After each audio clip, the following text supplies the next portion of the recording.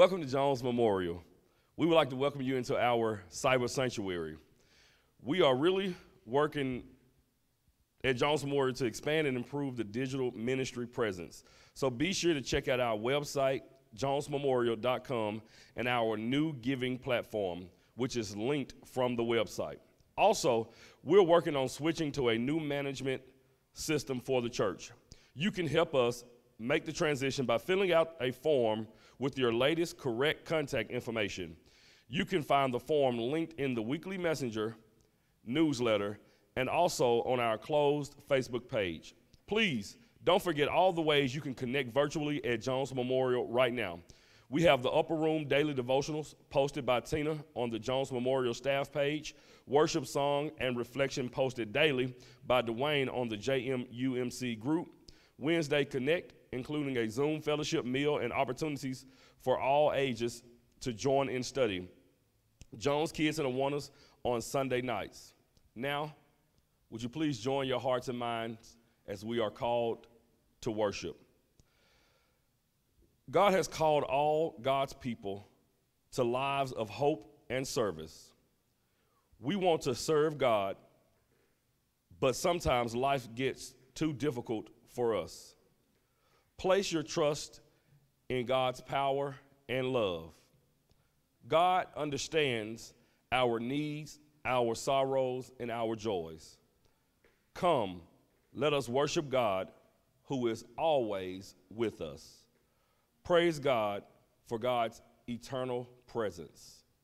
Amen.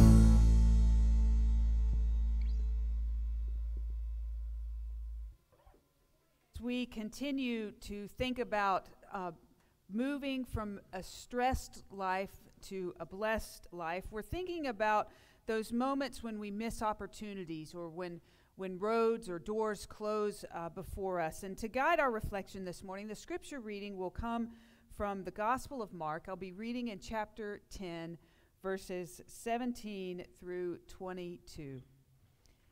As Jesus continued down the road, a man ran up, knelt before him, and asked, "Good teacher, what must I do to obtain eternal life?" Jesus replied, "Why do you call me good? No one is good except the one God. You know the commandments: don't commit murder, don't commit adultery, don't steal, don't give false testimony, don't cheat, honor your father and mother."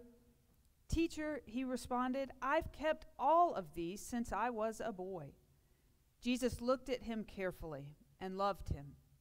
He said, "You are lacking one thing.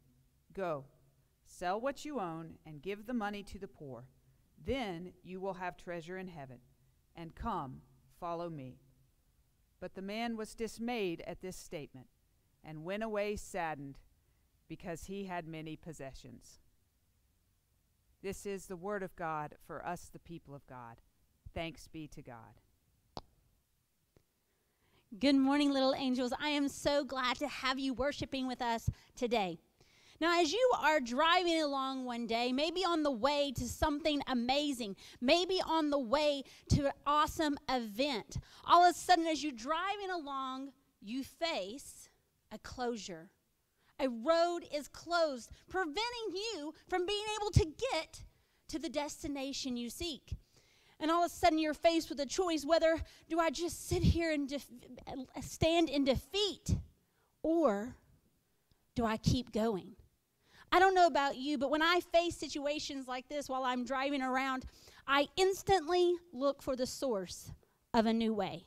I look for signs that say this, detour, or I pull out my phone and instantly start looking for the best way to keep going. You know what? There's going to be times in our life where you're going to meet challenges and difficulties. We have to take those moments as not a moment to be stressed and saddened and depressed and defeated, but look for the source to find how to keep going. And our ultimate source, our waymaker, is God. And he will help us to keep going no matter what we may face, no matter challenges or difficulties or missed opportunities. God can help us to keep going. So this week, as you face situations like this, I want you to stop and think, God, how can I keep going? To soak up the hope and love and joy that only he can provide. I hope y'all have an amazing week, and I look forward to seeing you at our Z groups and at Awana's. Bye. As we move now into a time of prayer, I invite you to lift up these folks who are listed on the screen before you, not only in this time of prayer, but throughout this week.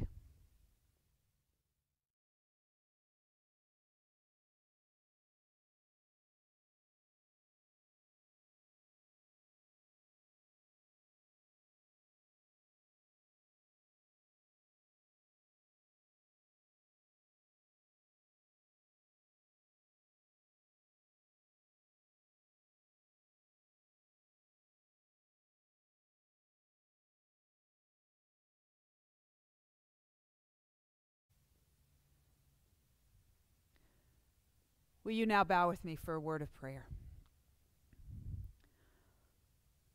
Almighty Heavenly Father, we come to you with so many different burdens that we carry. We come to you in the midst of a lot of uncertainty, a lot of challenges, and a lot of difficulties. But we come to you this day, Lord, with confidence that you are the everlasting God, that you are our rock, our strength, our sure foundation in all things. And so we come also praising and worshiping you for your Son and our Savior, Jesus Christ, who gives us life in the midst of every challenge. and through whom we are blessed every single day. We pray, God, for each of these people whose names we have shared this morning, for those whose names are written on our hearts, and we pray, God, whatever challenge it is that they face right now, that you might be at work in their lives in just the way they need. May they know your comfort, your healing, your presence, your strength, your love, and even your joy in this time. And may your work in their lives, your work in our lives, your work in the world become a testimony, a light for those who are all around us, so that more and more people might experience each day what it means to live in you, to be loved by you, to be saved by you. And now, God, we pray that as we bring these offerings before you, that you would bless them and they would become a source of blessing for those in our community and beyond, that indeed more and more people might encounter life through our Savior Jesus Christ. It is in his precious and holy name that we pray this day. Amen. Now I invite you to share your tithes and offerings. And may God receive and bless and use these gifts throughout our community. And as you share your gifts, I invite you to enjoy this gift from Carol Bradford and Charlie Stanberry.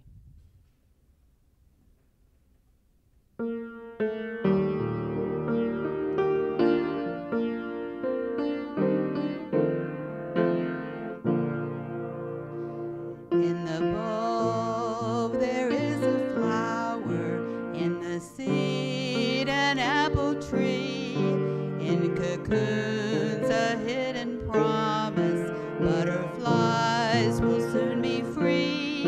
In the cold and snow of winter there's a spring that waits to be unrevealed until its season, something God alone can see. There's a song in every silence, seeking word and melody. There's a dawn in every darkness, bringing hope to you and me. From the past will come the future, what it holds a mystery, unrevealed until its season, something God alone can see. And our end is our beginning, and our time infinity. In our doubt there is believing, in our life eternity. In our death a resurrection, at the last a victory, unrevealed until its season, something God alone can see.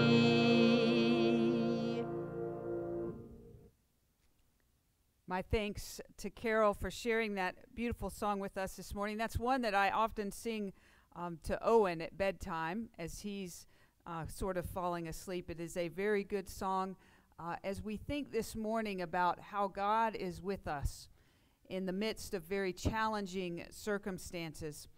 I have a friend who about 6 years ago lost her husband to pancreatic cancer. After he was diagnosed, they did everything they could to battle the disease. He underwent extensive chemo, which of course weakened him further. Still, though, less than a year after his diagnosis, he was gone. It was, and still is, devastating for my friend and my colleague. Losing a spouse, of course, is never an easy thing under any circumstances. But this couple had been married for less than 10 years when he passed away.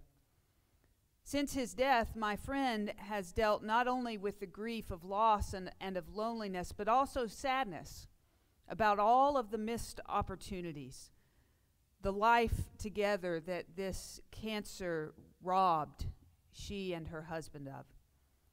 Still, From time to time, I'll be with her and she'll be telling me about something that happened in her life. And then she'll say something like, I wish Greg was here. There's this regret, this pain around missed and lost opportunities. We encounter these sorts of closed doors in our lives for a lot of different reasons. And such missed moments can often become a source of stress for us. So it is this morning that we continue in this sermon series, From Stressed to Blessed. Over a period of 6 weeks, we are considering some of the common sources of stress in our lives and looking at what wisdom we can glean from our faith and from Christ's teachings that might help us deal with that stress. Today, we're thinking about the stress that's caused by missed opportunities or by closed doors and the regret that we may feel related to that. You know, most of the time, doors close and opportunities are missed because of circumstances that are beyond our control. Still, though, there are other times when such missed opportunities are related to our own choices or actions. Either way, when that feeling of regret begins to creep in, it can become overwhelming and stressful. And how we deal with that stress, how we deal with the regret, it matters. It can be the difference between fullness of life in Christ and a life of sadness and anger and even cynicism. So let me tell you the rest of the story about my colleague.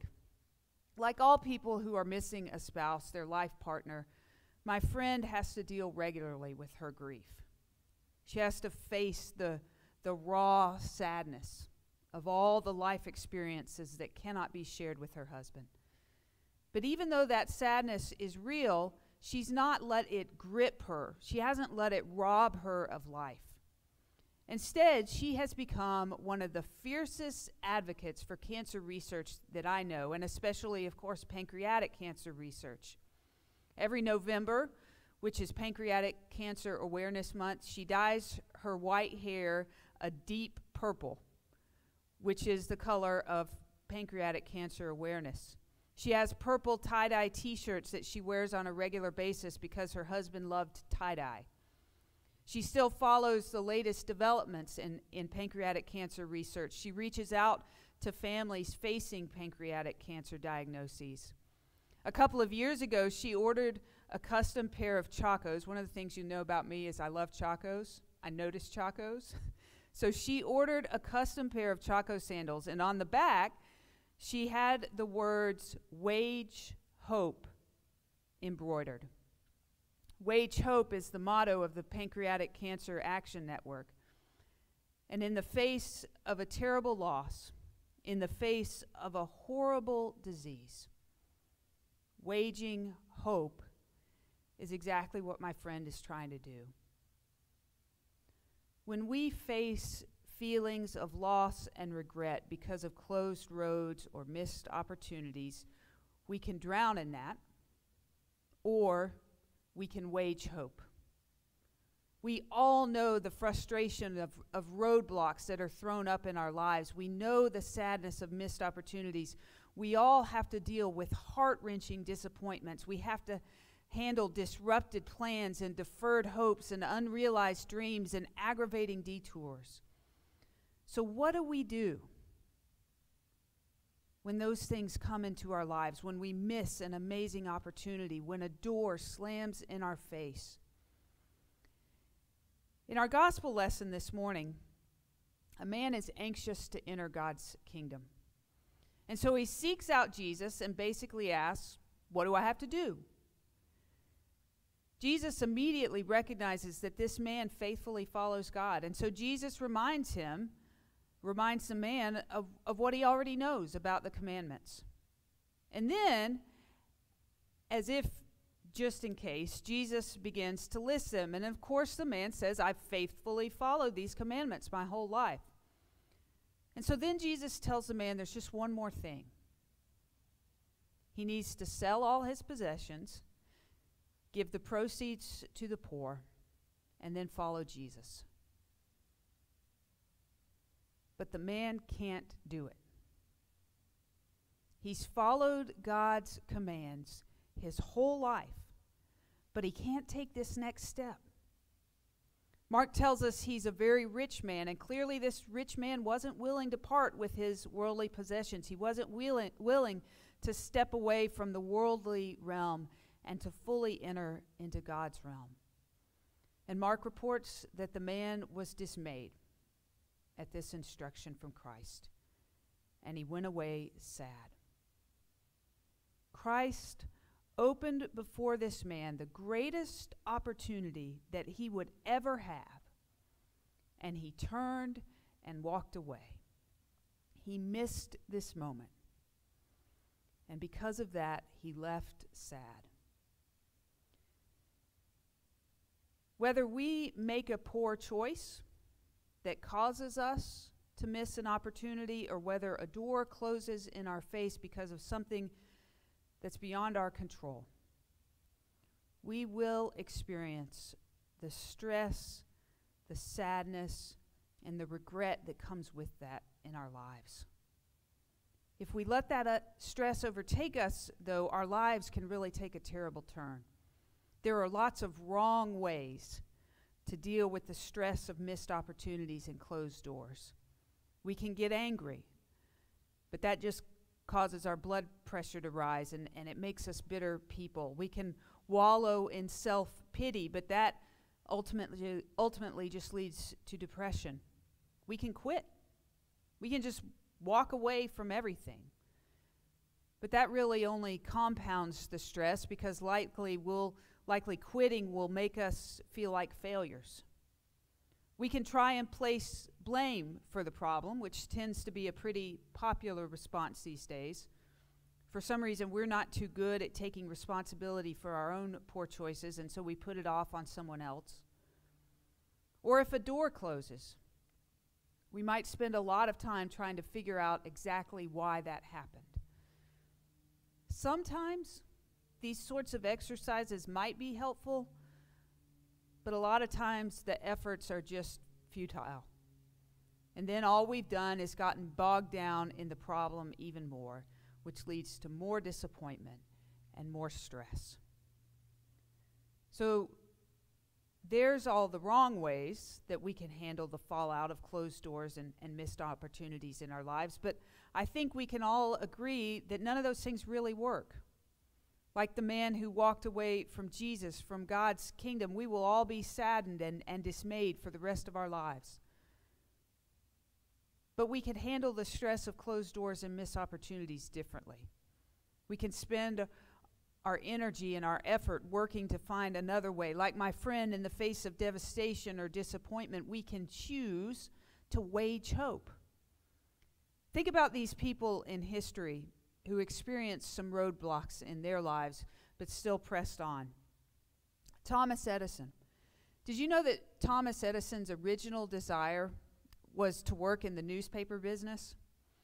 So he started his career by selling newspapers on a train. He was fired, though, because he spilled acid in the baggage car and set it on fire. When that accident slammed the door on Edison's dream of working in the newspaper business, he turned to telegraphy and scientific research. The Apostle Paul, he had a dream to take the gospel all the way to Spain, to the western edge of the known world. His plan was to travel towards Spain, preaching the good news all along the way. But then he was arrested and thrown in a prison cell in Rome. It would seem that Paul's gospel-sharing days were over. No more establishing new churches, no more reaching new believers.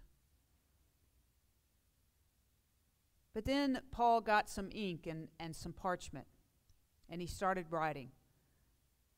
And he wrote these letters that went out all across the Roman Empire and then all the way around the world. So not only did Paul's evangelistic work continue even from behind prison bars, but the letters he wrote, they now make up a good part of our New Testament. His words continue even today to impact lives with the good news of Jesus Christ. And speaking of Jesus, here is this man who hung on a cross, crucified by scared kings and jealous religious leaders. And yet, God turned that closed door, or maybe we should say closed tomb, into his greatest victory. The greatest victory of all time. You know, friends, we are going to run up against roadblocks. It's going to happen in our lives over and over and over again. We're going to be cruising along, feeling that all is well, when suddenly a door slams in our face and everything changes. Or maybe by some series of happenstance or bad choices, we miss the opportunity of a lifetime. Sometimes these events are so extreme that the stress of them is overwhelming. And it could feel like it is the end. But friends, as Christians, we have this story. We have this faith in Christ that there is another way. And in Christ, there is always another way. So in the face of whatever life throws at us, in the midst of closed doors and missed opportunities, there is still life. There is still hope and joy. There's no need for us to waste energy trying to make something out of nothing. Instead, we need to just look toward the new. With the strength of Christ undergirding us, we always need to wage hope. Will you pray with me?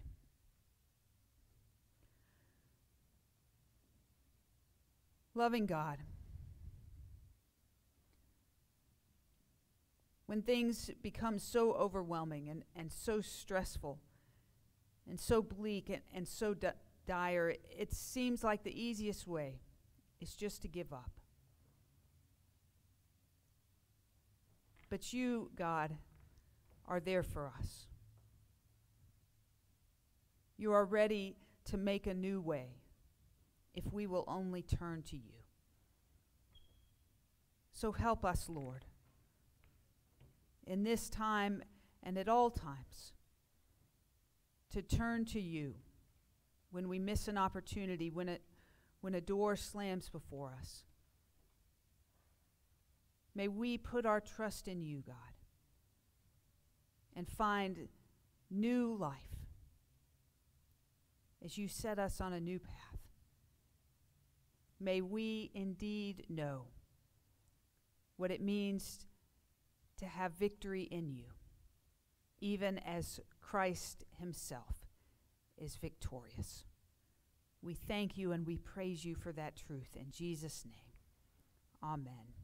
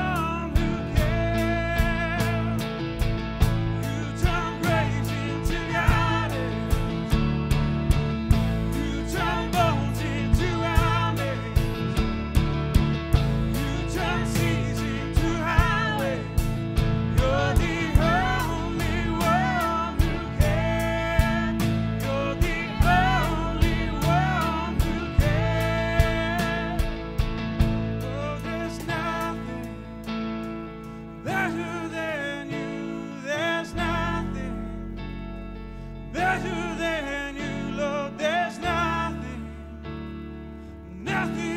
is better than you.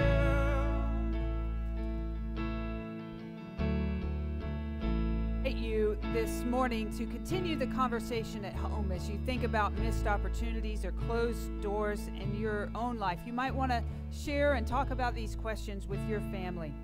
Have you ever missed an opportunity or felt loss or regret?